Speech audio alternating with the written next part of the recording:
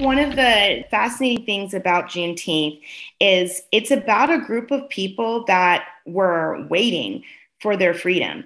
And they were waiting even longer than, all the other African Americans waited for their freedom. But then you have to think about, well, what did that freedom look like? What did it entail? And what does it look like for the descendants of those people that experienced Juneteenth? What does it look like for them today? And so, are their descendants still waiting in a sense?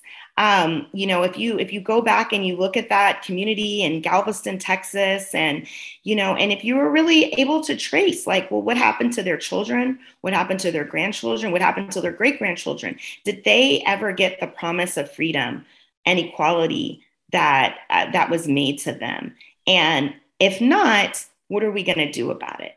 And so that's what I would like to question is, the Reconstruction period was transformational for the United States because the Constitution was amended to ensure that the rights and privileges set out in the founding documents, the brilliant rights and principles that were set out in the founding documents would apply to all Americans.